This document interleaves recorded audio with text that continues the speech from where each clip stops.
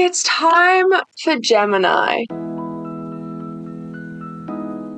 This year, we're creating characters out of every single star sign. So if you've missed Aries or Taurus, you might want to head over to those first. We're creating a backstory, a world that all of the characters fit in. First things first, we're going to go on Pinterest, have a look, get some ideas, sketch out the design of the character, and then when it comes to painting this character, we're going to be talking about what it means to be a Gemini, where these characters come from, where they're going, and how they fit into this story. The board we're using is on my Pinterest. It's character design star sign, and it's got every single one in there, and it's just in a little bit of an odd order. So today we're on Gemini. What are the core traits of a Gemini? For starters, the colours are bright yellows and light blues, which is a cool colour palette. Oh, that is tiny. Look at the size of that pencil now. These are the colours that we're going to be using.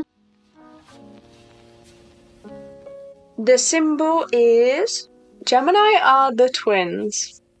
It's May 21st to June 20th. The element is air, and they are ruled by Mercury. The flower is a daffodil. I don't know if we're going to be using that, if I'm honest.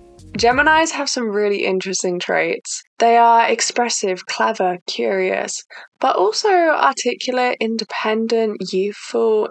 Some of the negative traits are also really interesting. We've got deceptive, unpredictable, sly, inconsistent, cunning, fidgety, impatient, unpredictable. Wait, I've already said that. They're unpredictable. So that gives us a lot of traits to work with. Looking at the art inspo now, we've got this one, which is absolutely gorgeous. I love the idea of doing two characters like that. Oh, wrong way. This one I really loved as well, the way that they are framed. I love the composition.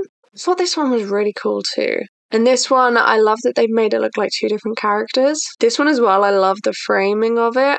This one is the same, because a lot of Gemini is the fact that they are so impulsive and like they are two beings. So moving on to the next part, what I really liked was rather than doing two separate characters, something like this where it is like one character that's like overlapping the other, if that makes sense. A little bit like this with two forms of light, because they are the same person. And obviously we can't use red. This is yellow and blue, which is quite interesting because obviously if we overlap them together, we're going to get green, and I don't want that. The other way that I thought of going was doing dramatic lighting, which I have done before. That video isn't out yet on my channel, but this is how the painting turned out. It's got pretty dramatic lighting, and the colour theme is pretty spot on for what we want to do. It would be very difficult though in watercolour to make the yellow and the blue not green, so I'm not quite sure how we're going to do that, because the painting that I did previously with dramatic lighting and the same kind of colour theme didn't go great. Having lines like this over the background or over the top. This one, I just love the positioning. Again, this has got the lines over the top, which I really love the style of. The character, who are they going to look like? Well, Hedy Lamarr, I think is how their name's pronounced. I think this is what the character's going to look like.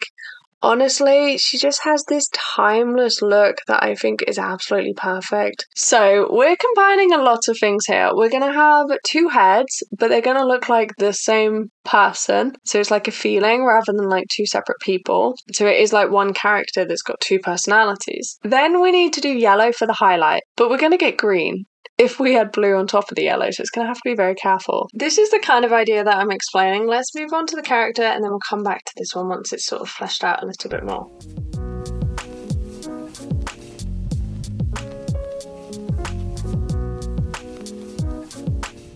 Oh, okay, that was difficult. I think the idea is kind of put together, so we'll go back to the thumbnail and add the faces.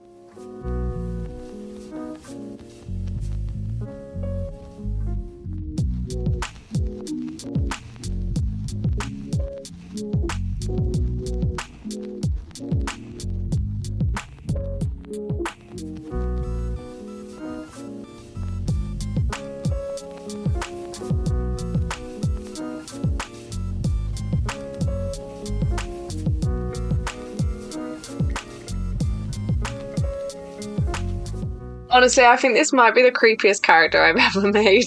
This is what we've got. It's going to go a little bit darker into blue on either side. I don't know how I'm going to make them not be green. Obviously, I'm going to have to try and get the hair accurate and the makeup because I want it to look of that time. So I need to get that all completely correct. and I need both the characters to look identical. That's the hardest part for me. I'm gonna get on with the sketch now. I'll see you as we're painting.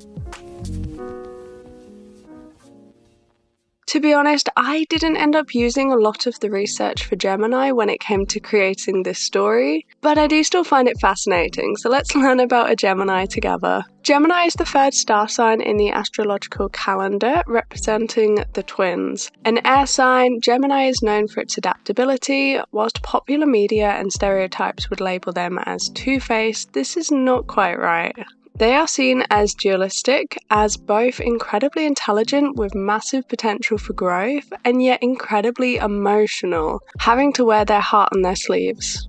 They go from task to task with anything being able to take their attention, but not for long. The common ground is that Gemini are always curious. They want to experience everything. This makes them incredibly social and inventive, but always curious. They want to experience everything to the point that they would split themselves into twins to experience twice as much. Elle Wood from Legally Blonde, Elizabeth Swann from Pirates of the Caribbean, and Tony Stark from Marvel are all Geminis, showing that dualistic and curious nature, pushing the boundaries beyond all expectations around them. But to be honest, I had the idea for Gemini's story quite a while ago, so here's Gemini. It was early in the morning with the sun only just cresting the walls of the small town. A chill mist clung to the ground as the people were just starting their day. The small town woke up. The smell of freshly baked breads and pastry ebbed and flowed through the streets. The bakery was already up and running. A soft glow of candles and a fire lit up the dim buildings around it. Inside, a woman worked, kneading the dough, shaping the loaves, and bringing out the baked goods to cool, all whilst avoiding the two young children running around her. "I know you two are excited, but please, darlings, it's dangerous," the woman said gently. The two girls stopped running, looked up to her and smiled sweetly. "Sorry, Mom," said a young Aries. Taurus agreed. "It's okay," Aries' mom sighed. "How about a story?" The children smiled and stood by the table as Aries' mom lifted them both onto it. "How about the long winter? Or the night in the river?" the mother asked. "Mom, we know those ones. Do you know any others?" The door of the bakery swung open and a chill breeze blew, making the two girls shiver. An old man entered and Aries yelled in glee. The old hero smiled. "How about this time I tell you a tale?" suggested the hero with an old warm smile. "Would you?" "Of course, little one. Right then." The old hero took a seat. The two young girls leant forward eagerly. This is the story of the lady with two hearts. A long time ago, when the kingdom was just finding its place in the world, there was a child, a young girl. Born to a lord and lady, the girl never knew suffering or strife, instead living a life of comfort and opulence. Sure, by the world's standards, the lord was not amongst the richest nor the most powerful. But in a small realm, the family was respected and treated well within the courts of nobility. As an only child, the young girl was given every opportunity she desired. She was the sole heir to the lord's lands and was given a rather unique education. Alongside the more traditional lessons of the airs and graces of a lady, she was given an education of science, mathematics, and history. When the lord and lady deemed it appropriate, the young girl was given a trainer in combat. She wasn't trained to be a lord or a lady, but as a just, fair, and independent ruler. And the people loved her. She was simply adored by all that met her. Everything seemed to come naturally to the young lady, as if every lesson had already been taught to her, and every new face she'd seen before. As the young lady grew, so did the kingdom. With the kingdom's growth came conflict. Before long, the fledgling kingdom became embroiled in a bitter war. The Old War, a war which lasted for centuries, to the point that all memory of who and what started the conflict had long since been forgotten. The war started as a war of armies, and eventually eroded the memories of the nation. It began to forget itself. This conflict weighed on the soul of the kingdom, hearts growing darker. This growing darkness affected those behind the high walls and closed doors of the palaces. The young lady fell ill, At this time, she was a young woman, and just like all ladies of the courts, she was expected to court a suitor. But instead, a darkness had gripped her. She began talking to herself, her thoughts and her voice became erratic. Her parents feared for her. Her grace and beauty lit up the room as always, but that never lasted. Days and weeks would go past when their daughter changed. She was brutal. Her conversation was a weapon, a knife that pierced through lies and deception like butter. The lady became cold, calculating, almost vengeful. She would quash all that tried to get close to her or her family without remorse. The poor souls were found with evidence of espionage, irrefutable proof that the lady had protected her family, but once the time of the change happened, the lady became her cheery, graceful half again. She held no memories of the plots or deceptions. The young lady was cursed. Cursed with two hearts. One was kind, caring, and able to charm all around her.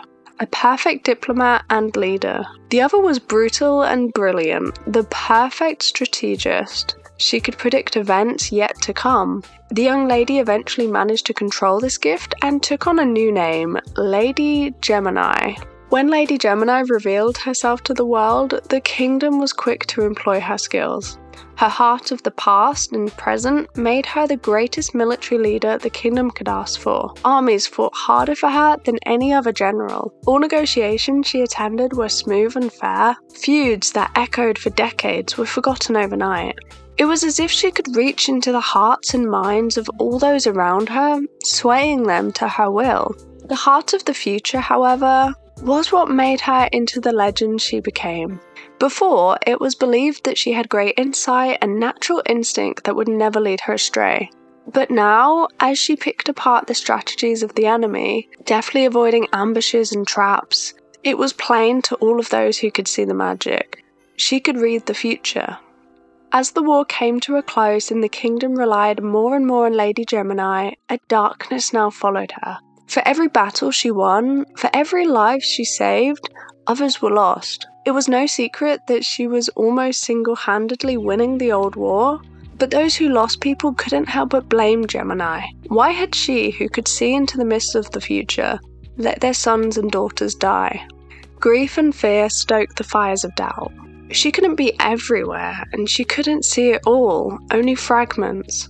But how can you explain that to a grieving family? Eventually, with the help of some trusted allies, Lady Gemini claimed peace in the land. A war lasting centuries was over. Her magic kept time at bay. Gemini seemed no older than 40, despite living for hundreds of years. As the fear and suspicion no longer had a war to focus on, all that loss was blamed solely on Lady Gemini. She made the only choice she could. She vanished. As time passed and memories faded, the war and its heroes passed into legend. Lady Gemini was forgotten. In a deep woods near a small town, a woman relaxed in her solitude. Gemini was at peace. Being far from people actually suited her. And it wasn't as if she was short on company. She always had her other heart to talk to reminisce. The occasional visit from an old friend from the nearby town would keep her up to date on the comings and goings beyond the woods. And Lady Gemini, the woman of the woods, was content. One morning, while sitting on her front porch, she felt the pressure of a magic beyond anything she'd felt before. She felt the aura far sooner than she saw who it belonged to. It was powerful, so full of life. She swore it almost smelled like pine trees. She looked up as a young woman stumbled from amongst the trees. The girl was young, her hair in braids and what seemed like fresh tattoos on her arms. Intrigued at this new guest, Gemini pushed out with her thoughts, something she'd not done in an age. "Well, aren't you an interesting one?" Taurus fled into the woods. Gemini smiled as she ran. "We'll be sure to ask our friend about that one, won't we, sister of mine?" The shimmering face that overlapped her own smiled as well. "Yes, my dear. He will be very pleased to hear we found a new protege." Well, that's Gemini. What do you think? I love the concept. I love that we didn't end up with green. That was a really difficult task. The faces aren't as alike as I would have liked. They do kind of look like two different people, which wasn't what I was going for. But you know what? I love the concept and I think it's a pretty cool painting. Let me know down below, what do you think of this one? It's very different. And if you're interested in having any of these characters as a print or sticker, they are on my imprint store now down below. This original will actually be for sale on my Etsy. Hopefully sometime soon. You'll have to keep your eyes peeled for that one. I hope you've enjoyed watching this video. If you've missed any in this series, the playlist is down below. It's definitely worth seeing the others because they do kind of interlink. The next star sign is Cancer. We're going to be painting every single one this year, so make sure you're subscribed so you don't miss any. Thank you for being here. I really appreciate it. I hope you have a lovely rest of your day and I'll see you on Sunday with a new video. Bye bye.